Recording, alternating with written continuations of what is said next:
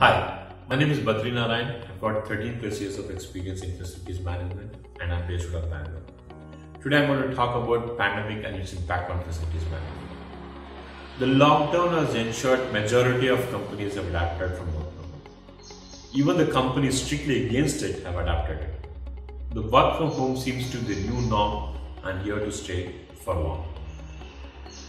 Working from home is attractive for IT professionals as they save time, money on daily commute, eating home cooked foods and staying with the loved ones. But in India, it's not really taken off in a big way as India lacks reliable power source and data leakages. So bringing back people to the office is going to be the new challenge for all the facility managers.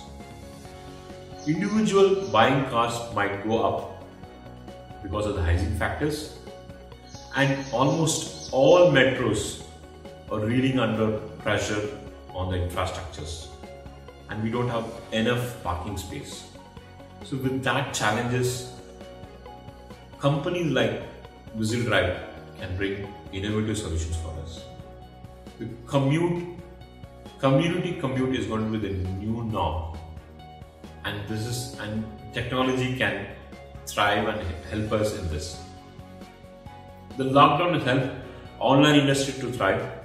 There is an incredible opportunity for EV players who can tie up and with delivery brands and create more sustainable and eco-friendly supply chain for all of us.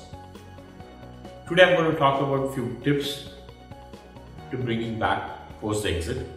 Energize your body, ensure voluntary physical distancing, take care of your PPEs, conserve your energies, find meaning in work, focus on solutions, set positive aspirations, stay focused and stay healthy.